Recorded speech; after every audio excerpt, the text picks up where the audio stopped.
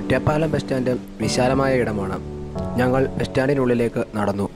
മഞ്ഞശ്ശേരി ഭാഗത്തേക്കുള്ള ബസ് എവിടെയാണെന്നറിയാൻ ഞാനൊരു കണ്ടക്ടറുടെ അടുത്ത് ചോദിച്ചു. അദ്ദേഹം വളരെ മാന്യവും വിശദമായും ബസ് കിടക്കുന്ന ഭാഗം പറഞ്ഞു തന്നു. ഞങ്ങൾ നടന്ന് ബസ്സിൻ്റെ അടുത്തെത്തി. വരിക്കാശ്ശേരി മന ബോർഡ് വെച്ച് ഒരു ചെറിയ ബസ് അവിടെ കിടക്കുന്നു. ആകെ 20 സീറ്റ് മാത്രമുള്ള തീരെ ചെറിയ ഒരു ബസ്സായിരുന്നു അത്. ഞങ്ങൾ ബസ്സിനുള്ളിൽ കയറി പുറകിലത്തെ സീറ്റിൽ സ്ഥാനം പിടിച്ചു. അധികം വൈകാതെ തന്നെ വണ്ടിയെടുത്തു. ഒറ്റപ്പാലം മുതൽ മന വരെ 10 രൂപയാണ് ചാർജ്.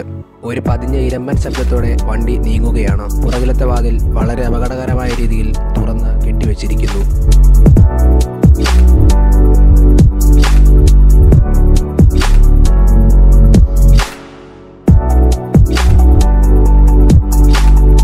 മനയുടെ ഗേറ്റിന്റെ തൂണിൽ വടിവത്ത അക്ഷരത്തിൽ വരിക്കാശ്ശേരി മന എന്ന് എഴുതി വെച്ചിട്ടുണ്ട്.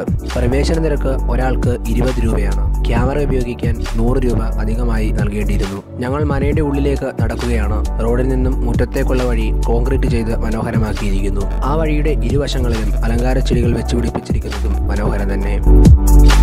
നൂറ്റാണ്ടുകൾക്ക് മുമ്പ് കണ്ടത്തൂർ കുടുംബത്തിന് സാമൂതിരി മഹാരാജാവ് സമ്മാനമായി നൽകിയ സ്ഥലത്താണ് മന നിലകൊള്ളുന്നത്.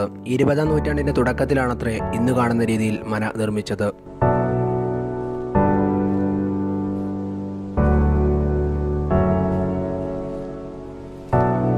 മനയുടെ മുറ്റം വിശാലമാണ്. അവിടെ നിന്നൊന്ന് കണ്ണോടിച്ചാൽ തന്നെ വരിക്കാശ്ശേരി മനയുടെ രാജപ്രൗഢി നമുക്ക് മനസ്സിലാകും. വരിക്കാശ്ശേരി മന കേവലം ഒരു പാലക്കാടൻ തറവാട് മാത്രമല്ല, മലയാള സിനിമയുടെ തറവാട് കൂടിയാണ്.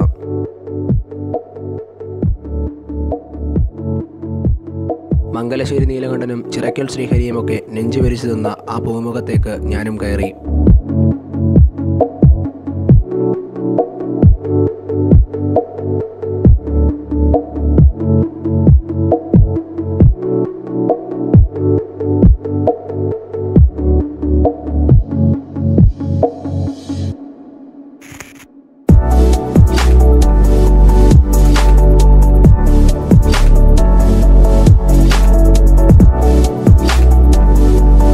അകത്തേക്ക് കയറുമ്പോൾ നടുമുറ്റവും അകത്തളവും കാണാം. ഇവിടെ ഇരുന്നാണ് ചിറക്കൽ ശ്രീഹരി തൻ്റെ അജ്ഞാതവാസത്തെക്കുറിച്ച് വിവരിക്കുന്നത്.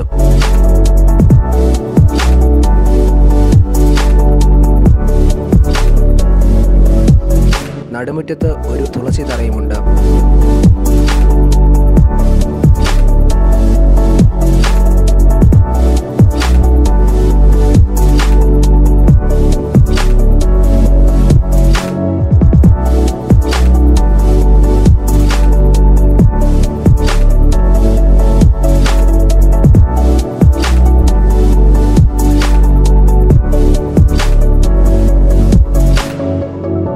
മുകളിലത്തെ നിലയിലേക്കുള്ള ഗോവേണി കയറി. തടികൾ കൊണ്ട് നിർമ്മിച്ച വീതി കുറഞ്ഞ പടികളാണ് അവ.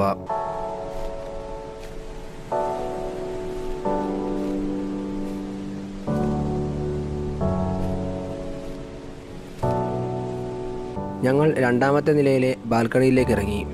അവിടെ നിൽക്കുമ്പോൾ മനയുടെ പരിസരത്തെക്കുറിച്ചുള്ള ഒരു വിശാല ദൃശ്യം നമുക്ക് ലഭിച്ചിരുന്നു. മറ്റു മുറികളിലേക്കും ഞങ്ങൾ കടന്നിരുന്നു. കേരളത്തിലെ പരമ്പരാഗത വാസ്തുവിദ്യാ ശൈലി നമുക്കവിടെ കാണുവാൻ സാധിക്കും.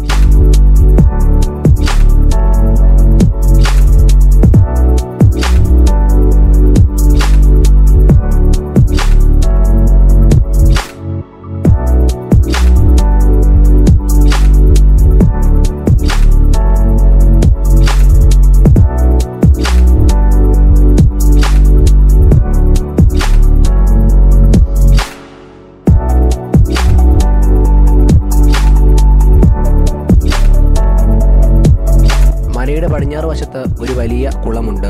അക്കാലത്ത് നിർമ്മിച്ച കുളം ഒരു കോട്ടവും തട്ടാതെ ഇന്നും നിലനിർത്തിയിരിക്കുന്നു.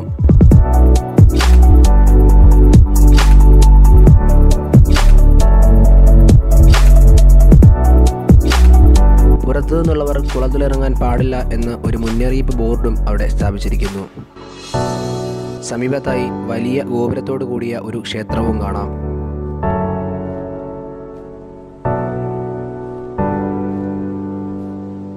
ഞങ്ങൾ മനയിൽ നിന്നിറങ്ങി പത്തായപ്പുരയും കളപ്പുരയും കാണാൻ നടക്കുകയായിരുന്നു.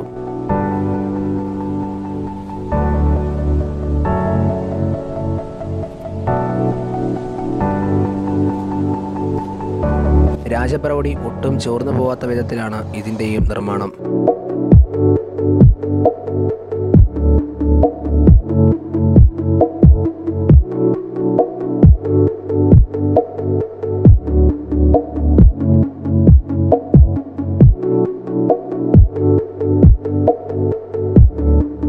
കേരളീയ ശൈലിയിൽ ചുവന്ന വെട്ടുകളിൽ തീർത്ത ഒരു ബൃഹത് ഭവനമാണ് വരിക്കാശ്ശേരി മന. സമയപരിമിതി മൂലം ഞങ്ങൾ കാഴ്ചകൾ അവസാനിപ്പിച്ച് പുറത്തേക്ക് ഇറങ്ങുന്നു.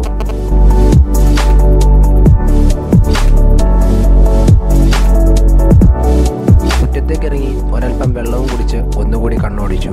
പാലക്കാടൻ ചൂടിനെ തെല്ലും വകവയ്ക്കാതെ തലയെടുപ്പോടെ നിൽക്കുകയാണ് നമ്മുടെ വരിക്കാശ്ശേരി മന. തിരികെ ഇറങ്ങി വന്ന് ബസ്സിൽ കയറി നേരെ ഒറ്റപ്പാലത്തേക്ക് പോവുകയാണ്.